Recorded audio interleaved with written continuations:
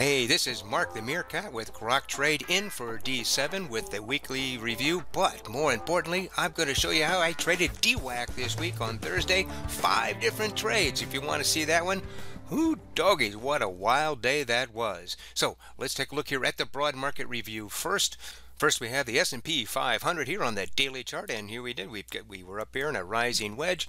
We did a 5% pullback, and then rolling right back up, hitting new all-time highs here on Thursday, and then just dojied out here on Friday. So we are now at a new all-time high close on the S&P. So we're right back where we were back here when the last high here was in September 21. So nice bull pullback, taking off from there. DIA, very similar. This is the Dow Jones Industrial here. It's all-time high here. Did about a 5% pullback, right back up here, and then on Friday, boom, new all-time high here on the Dow Jones Industrial Average, a new close on the daily chart. Cool, cool, cool, isn't it? But now now the Nasdaq here, it was running. It pulled back about a little bit more than the 5%. In fact, let's measure that right here from its high here down. Whoops, down to it's low right there. It was more of a 8% pullback here on the S&P 500, and so it has not come all the way back up yet. So again, a little bit weaker in tech, but we are definitely in a pullback, and it's still in up there mode. It did struggle a little bit on Friday, but nice recovery back above the moving averages here on the Nasdaq tech stocks. Now, a whole different story all along has been the small cap Russell here. It's just been going sideways here for a long time, not even coming close to its all-time high up here. And if you see, it's been a symmetrical triangles, small and large. We'll see it in the weekly charts here in a moment. And look at that here. It was in a symmetrical triangle. It did break out here last week here, but it's still under these highs here. Bank, however, has broken out. It was also lagging for a long time, broke out, and now is at a new all-time high close here for the on the daily chart. And let's go ahead and right up there on Friday. Boom, we're up here. We're now above 5,000 on the bank index. Now that's an index of over 750 regional banks, all the banks, not just the big boys and girls there. Now the VIX here, again, this is a contrary index here. It is down back here right to the 15. In fact, on Friday we were in 14 for a while, so we closed at 15.4. But that's nice when we can be down here in a complacent area again after spending so much time here above 20. That has been a little bit less volatility in the markets. Where's Bitcoin here? Again, it went up here to, what was the high here? Let me see, high was at 67,016 there, and it has pulled back a little bit. And again, this is trading live here right now here at just after 12 noon on Saturday, and it's right here at 61,465. There's ETH here. It ran up there, but it's basing here just under the 4,200, right? 4,104 as we speak. So, and then here was the big stock of the week. Here was DWAC, the Digital World Acquisition Corporation here, the Trump thing. Look at that puppy. Look at that puppy. What kind of a week was it for that one? Well, we'll look at the weekly chart here, but look at on this day here, Thursday, which is what I'm going to show you 5 trades of for a little bit later here. On Thursday alone, it was up 356% just on Thursday. Had shorts, was trading rather regularly. Then on Friday, look at that, overnight it opened up here up 80% or more, and then look at it, wicked all the way up there and pulled all the way back.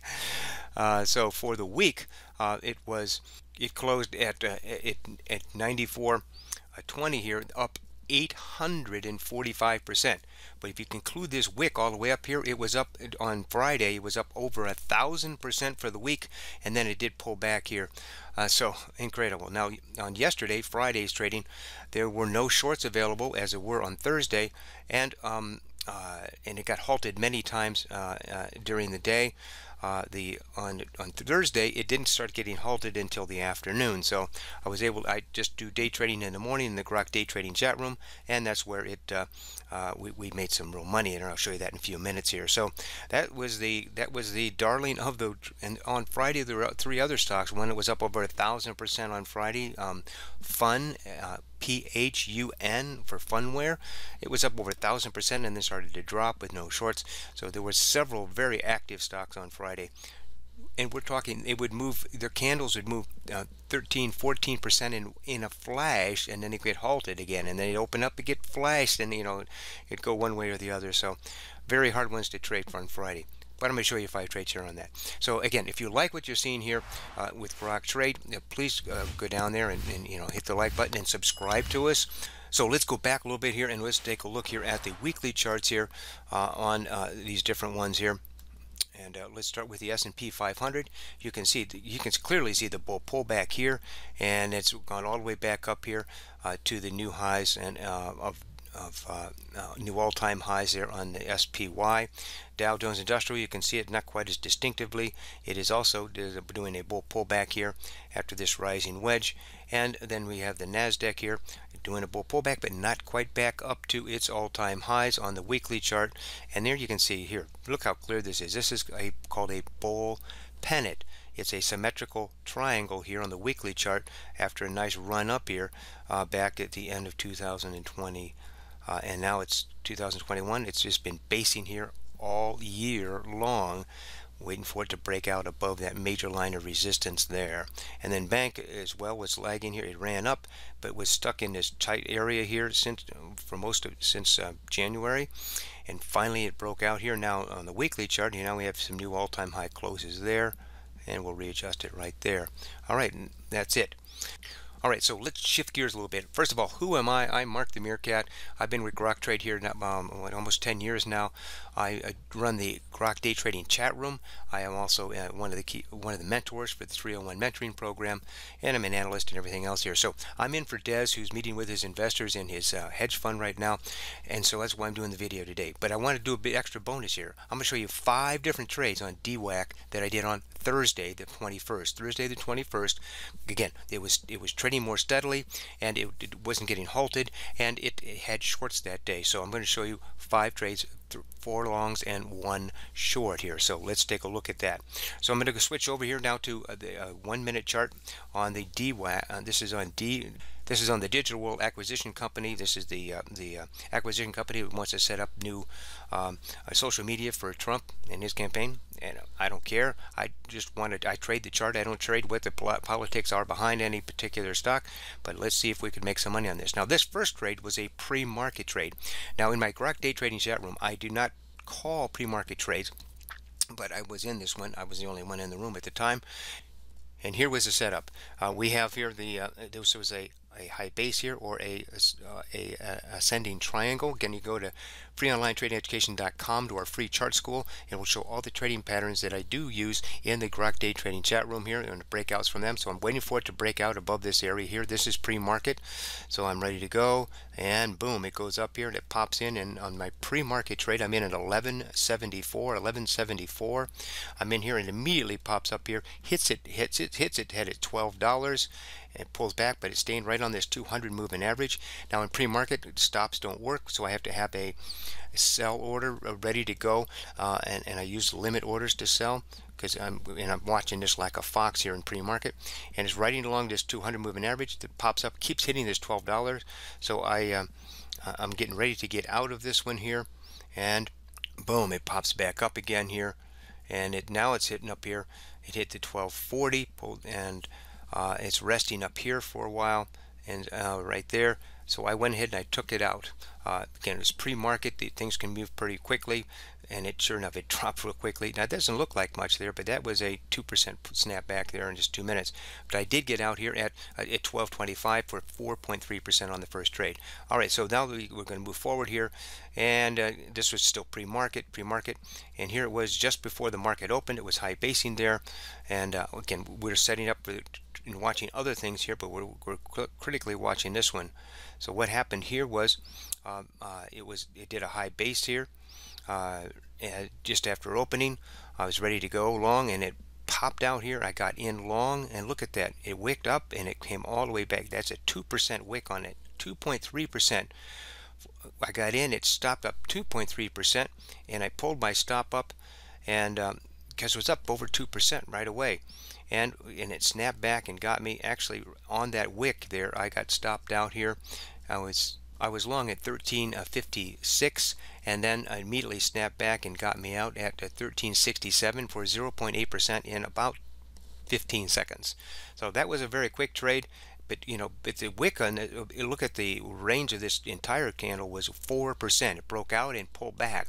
That's a 4% range on the candle. I have a 1% attached stop in my trades, and I was considering going to a half a lot size and using a 2% stop, but at this point I did not do that. So then what happened after that? Pull back here. He's using this 1350 as support, so I set up a short. That again, there were shorts available on Thursday. I was ready to go short if it broke below this 1350, and sure enough, bam, it fell down, and I got in right here. I'm in at short at 1341. Bam, bam, bam, bam, fell down here right to this area. We can look at that.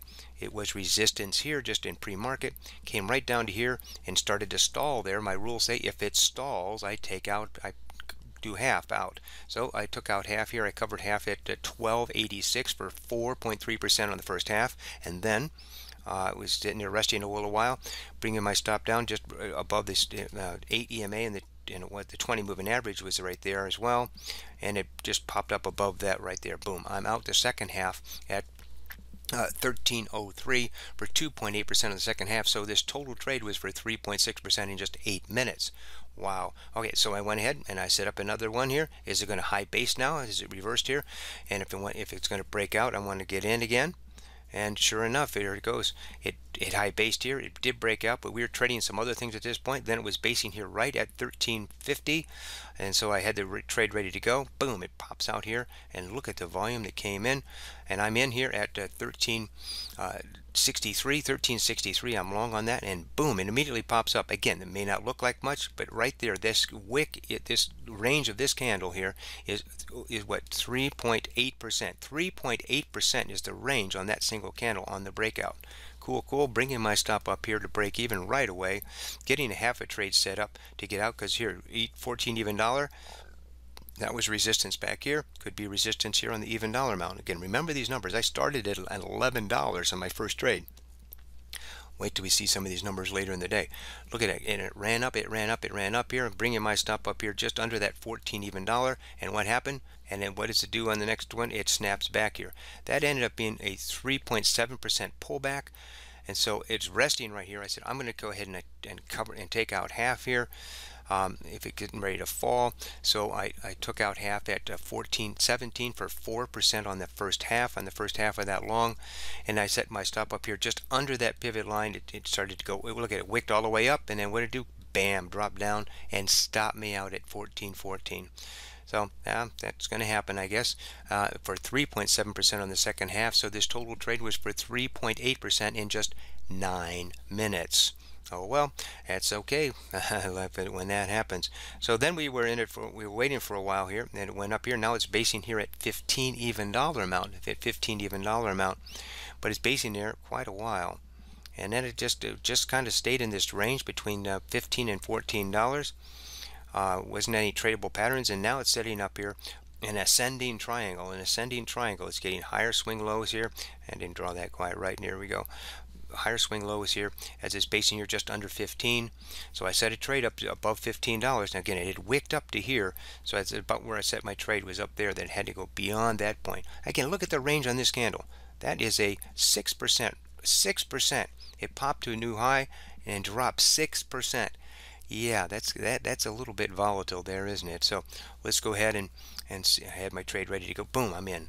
And I'm in there right now at 1526. I'm in long here, and immediately, because again, this is a big candle as well, 5% candle there.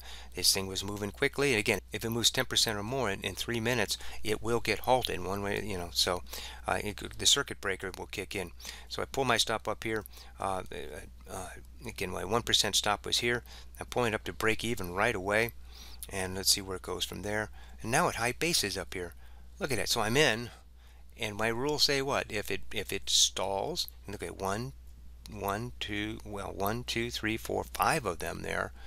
If it stalls for 3 or 4 minutes, I'm going to take out half. So I went ahead and I took out half here at 1574 for 3.1% on that first half.